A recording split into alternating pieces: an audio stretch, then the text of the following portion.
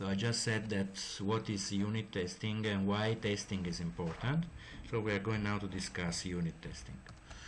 So let's, for example, when I asked you to write the code for the first assignment, I asked you to write a couple of functions, and I asked you to write tests for that function. Okay. So the idea of a test is to write small programs that exercise the function in many different ways, with the goal of finding bugs. Okay. So one of the goals actually is to find bugs. Another goal is to guarantee that later on, if you are going to change something in the function continues to work. Okay. So suppose, for example, that you're writing the function for intersecting two sets, like in the first assignment, and the first try you just apply a very simple function that is going to try all combination from the first set to see if it's the same as the same element in the second set, and if the two sets are not ordered, you are going to do all the combinations. Okay, so you write tests to actually check that given two sets, they actually the result of the function is actually the intersection, so the common elements to both sets. So later on you decide to change that implementation and to try it with vectors, and since you can sort a vector, you can actually try to first sort the vector and then to apply an algorithm that takes advantage of the fact that the two sets are sorted. In that way, the complexity of the algorithm is reduced. Anyway, are we sure that the new implementation is still conforming to the original? Well, if you already have the tests, you can just recompile and check that the new version is going to work. So actually, the test is useful also for regression. Okay, regression testing means you are going to check that over time, even if you change something in that function or somewhere else in the code, the test is still okay, is still correct. Okay.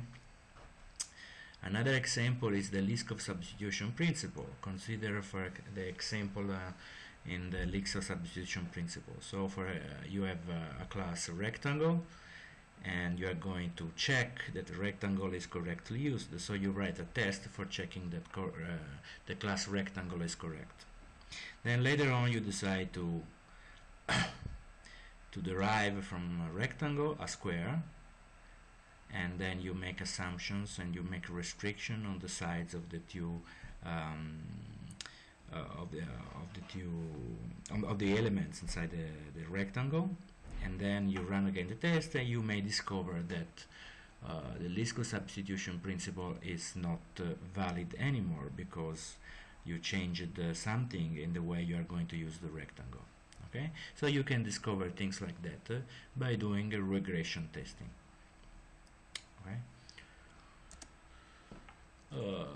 So the main problem with writing tests, as I said, is that testing is a boring activity because it works against human nature, and it works against what the programmer thinks is very important to do. Okay. Usually every programmer likes to exercise his own intelligence in writing something useful. So you have an algorithm to implement, so you try to apply your intelligence to find the best algorithm to solve the problem. And that is a very very nice thing to do. It's very nice activity. But then checking that your algorithm really works means to write tests. And writing tests means to write a lot of additional code, because you have to write the main, you have to write the input, you have to write the testing code, you have to run the tests, you have to check that the actual results of the test are correct, and then once you write the test code, you have to continue maintaining the code, and that means that later on you have to keep that in sync with the rest of the source. So if you are going to change a little bit the interface, probably you are going to change a lot of testing code. Most of this work is not funny. Okay, so the programmer wants to do something inventive, wants something that rewards him. So as a consequence, most programmers, they simply do not test.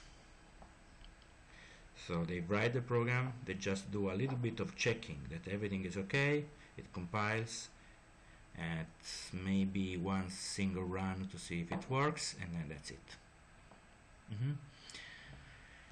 Testing is time consuming. There is never enough time, and most programmers are always under pressure to finish on time. So he has to concentrate on important things like producing application code. Also, there is another problem. When you write tests are programs, and programs may contain bugs. So if you have some problem with your test, it may be a bug in your program, or it may be a bug in your test. So what can happen is that you are going to produce false positives, or maybe you are going to hide some bug, because if a bug in the test code cancels with a bug in the function, then of course you don't discover that there are these couple of bugs, and so on and so forth. You may force programmers to write tests, but that's not the right approach, because since it works against human nature, after a while the programmer will stop anyway.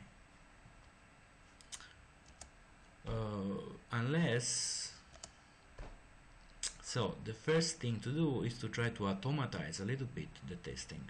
Okay, so the programmer should not spend time in checking the output of the test to see if everything is okay.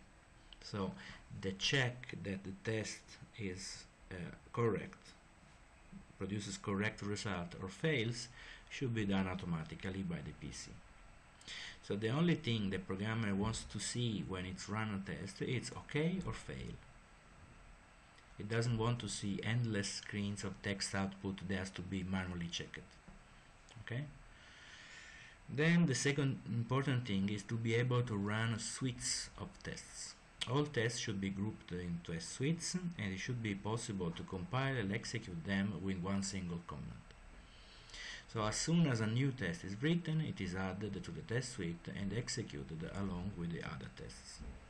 So this is, for example, what happens in MetaSim. Okay, so this is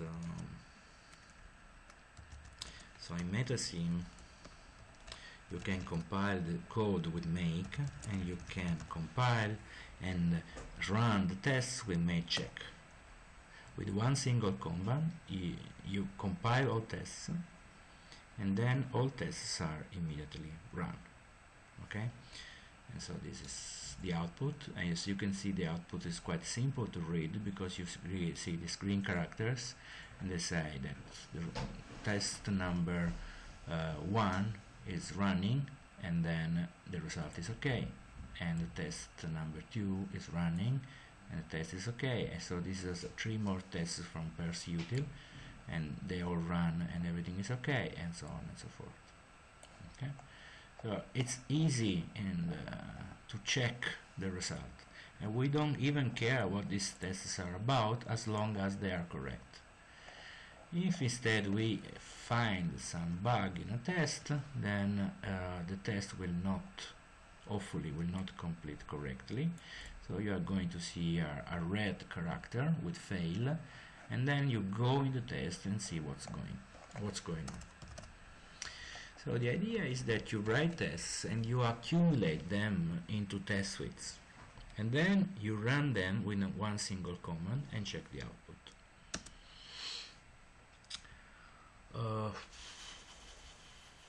Tests, when to write a test.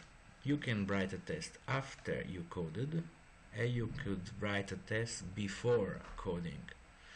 These are two different approaches. So you can have test first or test after. Test first means you first write the test and the code is not there. Writing the test means actually understanding what are the constraints and the requirements of your code. It's sort of writing down what are the requirements of the things you are going to implement. So you start by writing the test. After you write the test, you write your code, then you compile and you execute the test and you check that everything is okay. Until there is some test that returns with fail, you continue developing and so completing your implementation so that everything works. So writing a test first is more or less like writing the requirements. And until the requirements are not satisfied, you continue to code. You should run tests often. Run tests often means run tests every time you compile. The habit of running tests should be automatically embedded in the development tool.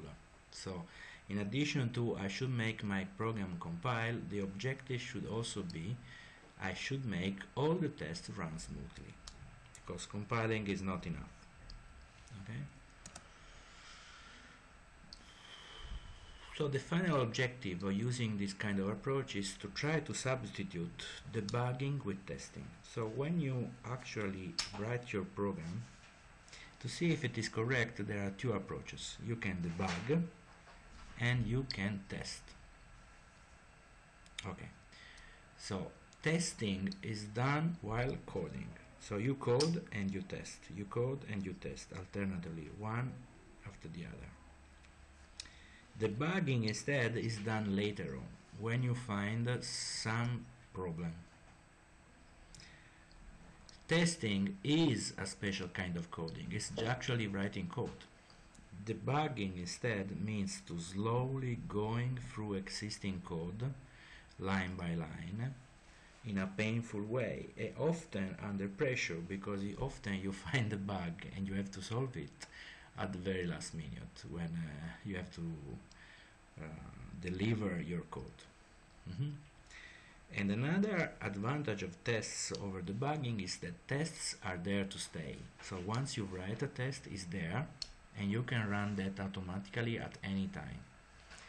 Debugging instead is something you do manually and is most of the time wasted time, because you see the program executing line by line, but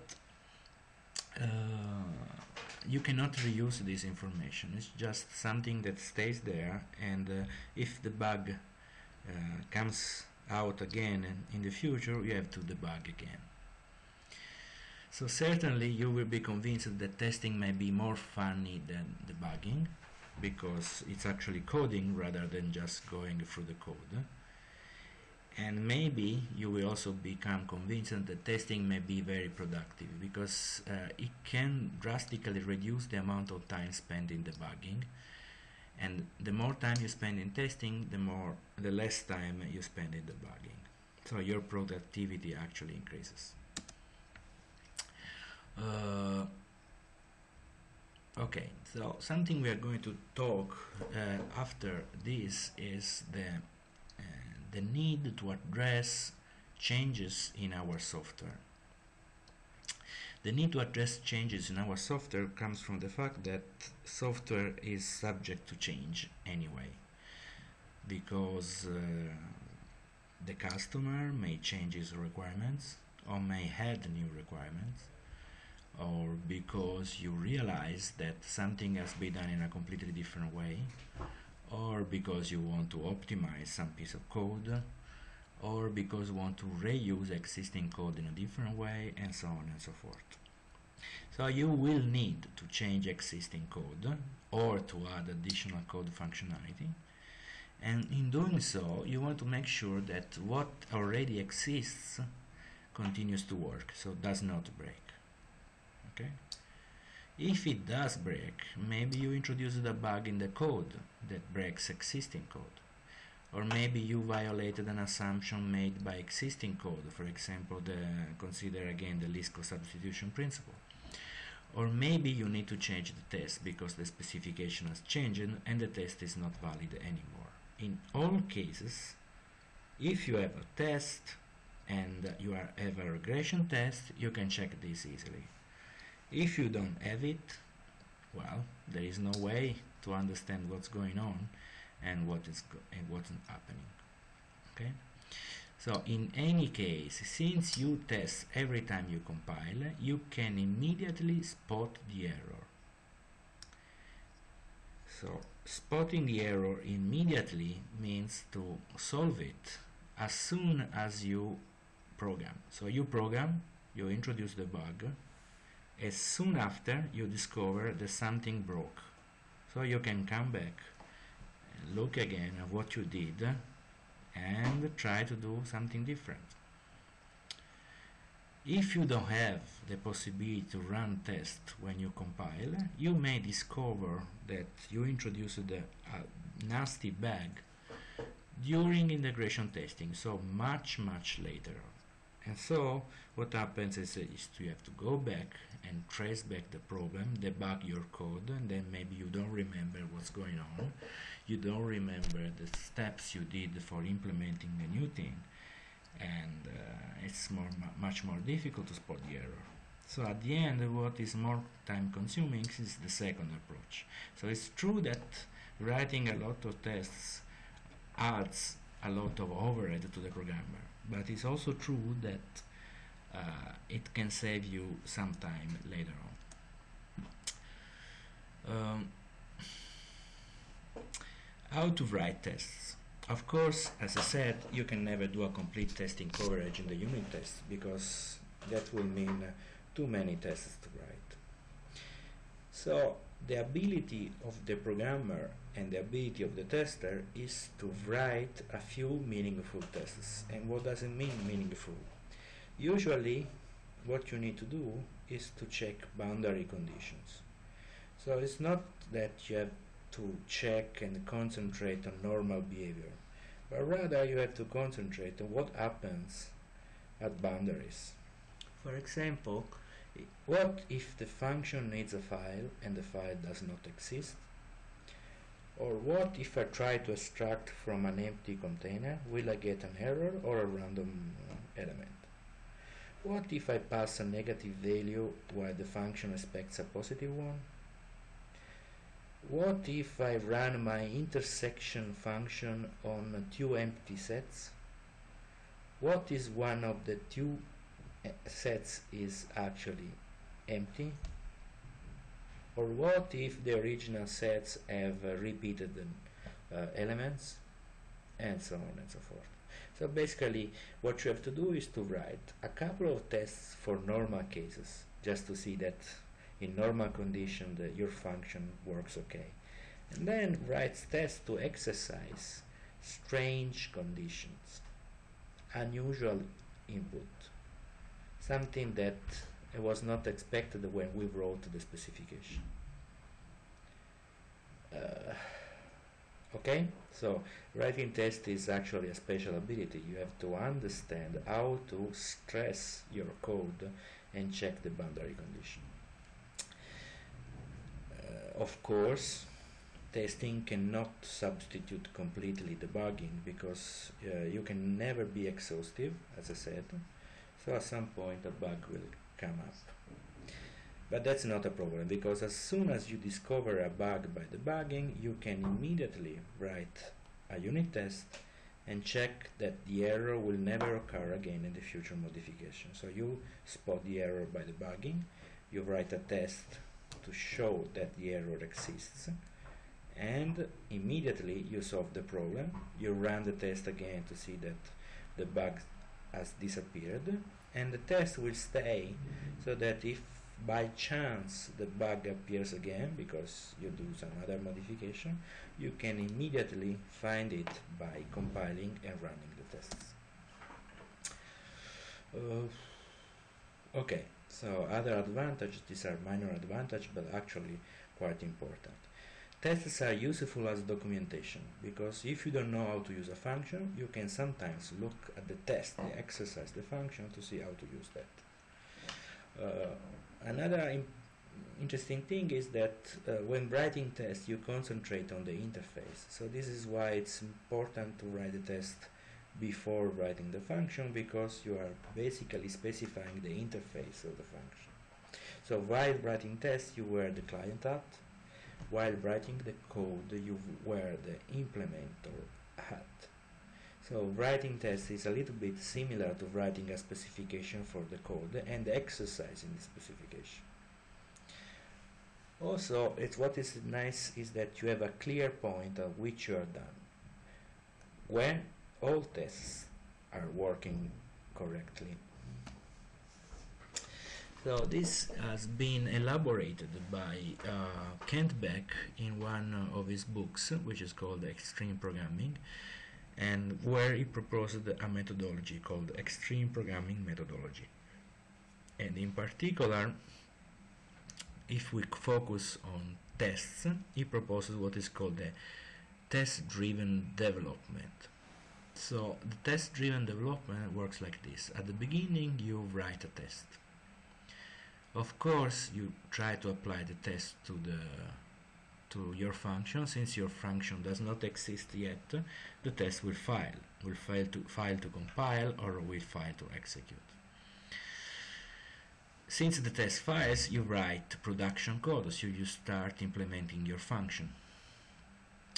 When you think you are finished implementing the function, you run the tests.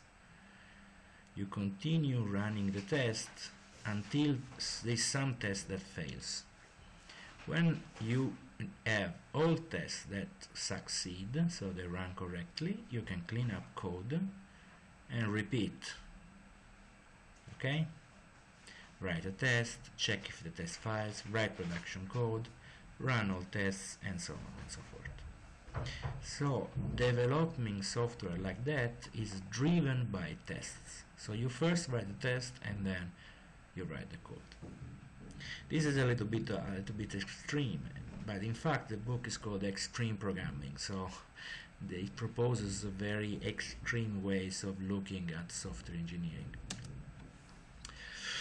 Another practice related to testing and agile programming is called continuous integration, and this is applied in some companies, and is actually a process for software development called Scrum that is based on continuous integration in test-driven programming, and in general in all those practice for agile development.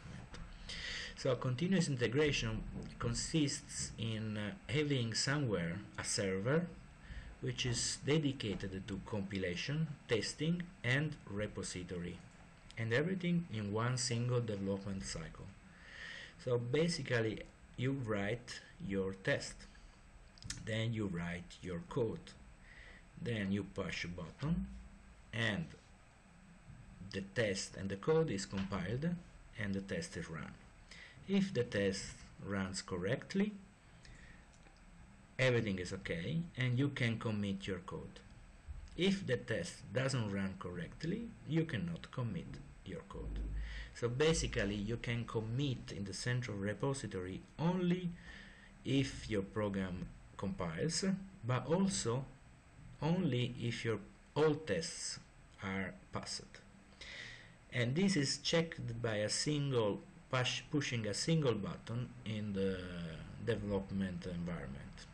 Okay, so you need of course appropriate tool support for this, doing this, and automate all steps. And also you need a certain rigorous and structured approach, because you need to impose all this practice to all programmers. Okay, so basically let's see if I remember some continuous integration tool. You can look on Google, of course.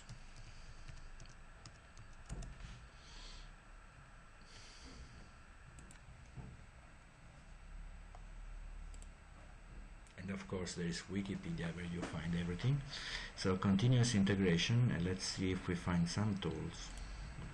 So this is a lot of software tools for continuous integration. As you can see, there are many of them. Okay, there are some from Microsoft Team Foundation Server. There is somebody produced by Apache, which is the consortium which provides support for the Apache web server. Then you can have Cascade. This is one of the most popular. Then Cruise Control. This is dedicated to Java, and so on and so forth. Okay, so this is software. It costs a lot most of the times, which runs on a server and which provides not only repositories like Git or CVS or SVN, but also a way to integrate compilation and tests on the same platform. Okay, so continuous integration.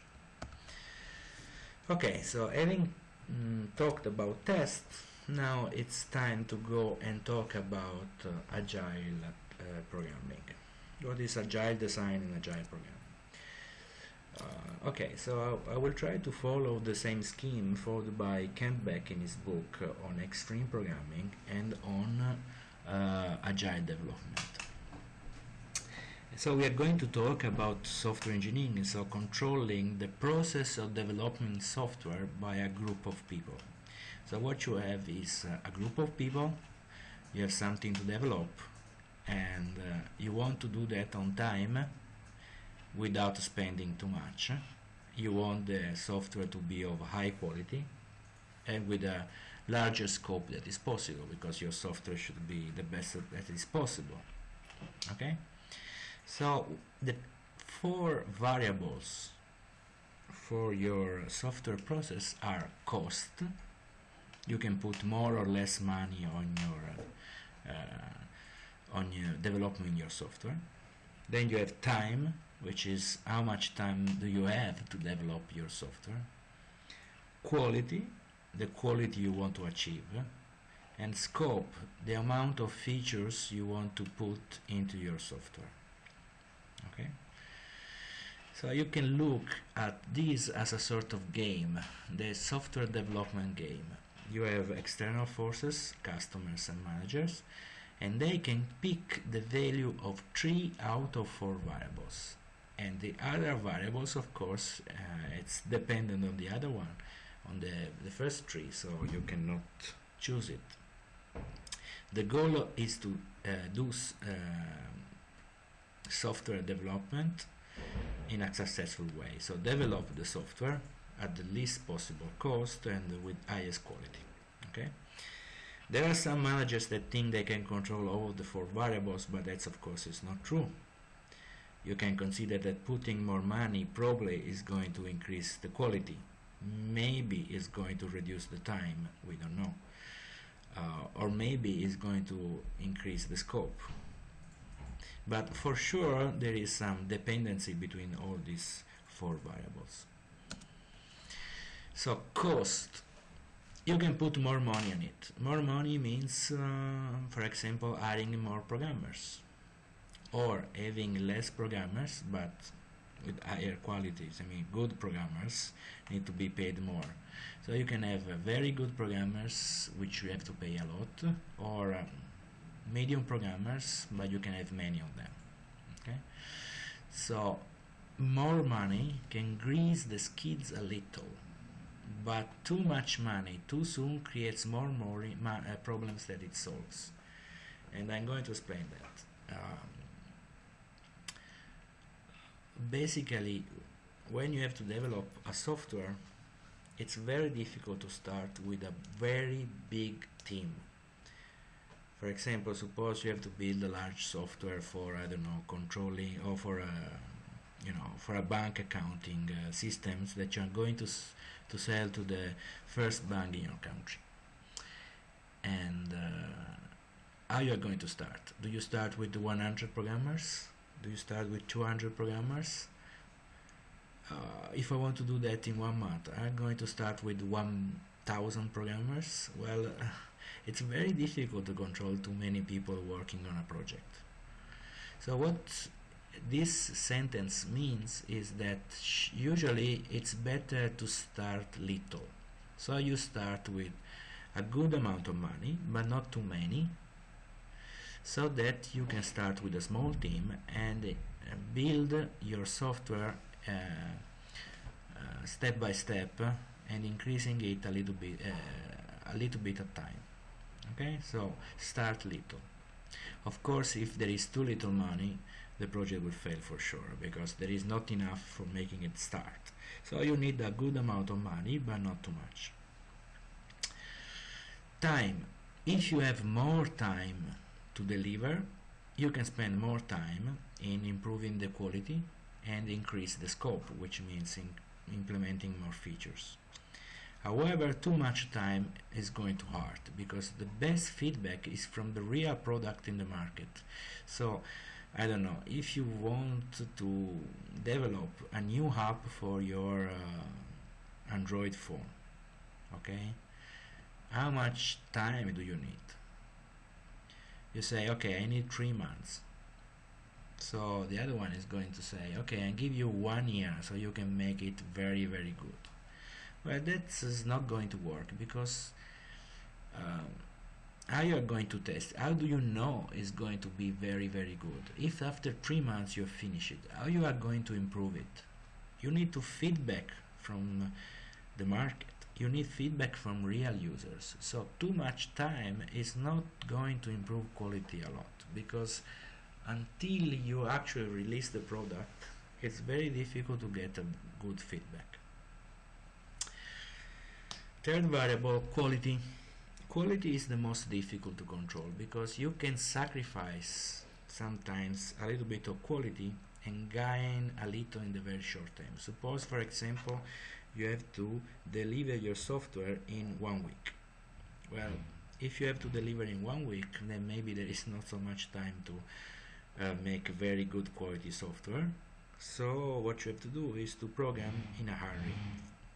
Programming in a hurry means the quality is not going to be good. So you can sacrifice quality and gain a little bit in the short term. But in the long term, you are going to get larger problems, because if you introduce defects in the quality of the software in the early stage, then these defects are going to accumulate, and at the end is going to become a mess. So quality is the most difficult to control.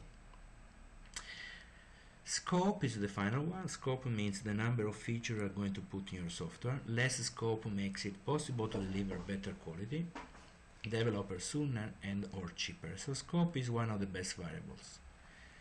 Less feature means best software. There is not an easy relationship between the variables, because often you can speed up a project by spending more money. For example, hiring more programmers. But sometimes hiring more programmers can hurt, because you need more coordination. The new ones have to learn, and so on and so forth. So if you are in a hurry, if for example you are already late in delivering your project, hiring more programmers is going to make things worse. Cost is the most constrained variable, because the investment has to start small and grow over time, and of course you cannot ask too much, but you cannot ask too little. So cost is the one on which we are going to reason more. Constraints on cost makes the manager crazy. The managers usually reason on an annual budget. So they say, okay, this year I have I don't know, 50,000 euros. Okay, so I can spend only 50,000 euros, and I don't care if you need more. That's what I'm going to spend, because I have my budget. Or they can say, okay, I have a lot of budget this year, and I'm not going to be able to spend before the end of the year, so I'm going to put everything on you.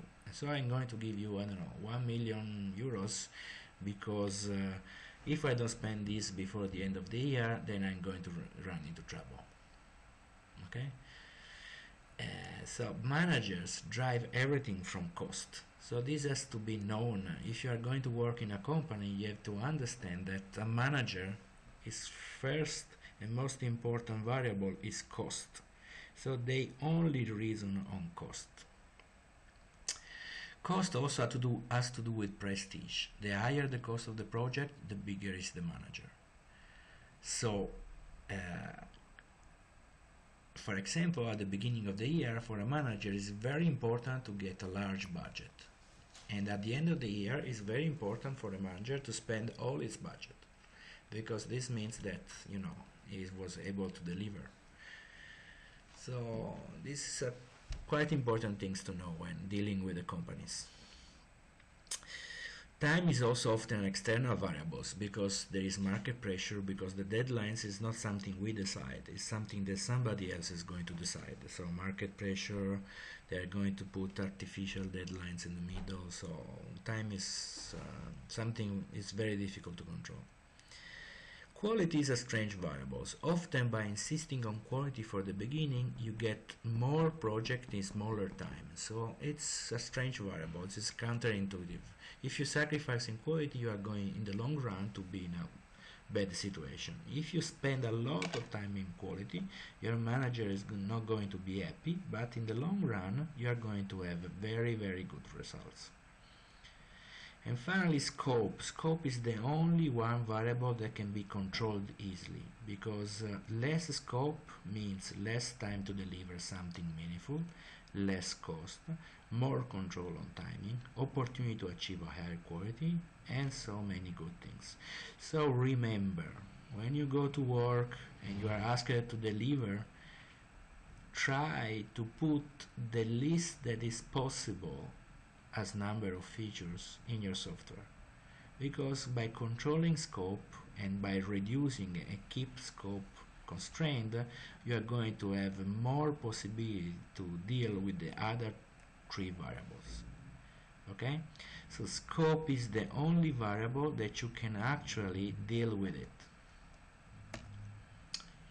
Okay, so we are going to have a break for 15 minutes, so we start again at 3:10. In the meanwhile, if somebody wants to ask questions on the project or something else, I'm here for answering. And I don't know if Pontedera you heard, but I decided that the exam is going to be on June the 10th. Okay, so June the 10th in the morning, I will be in Pisa, and I'm going to do the first exam. The second exam instead is going to be July 19th. Okay, so June the 10th, first round, July 19th, second round. Thank you.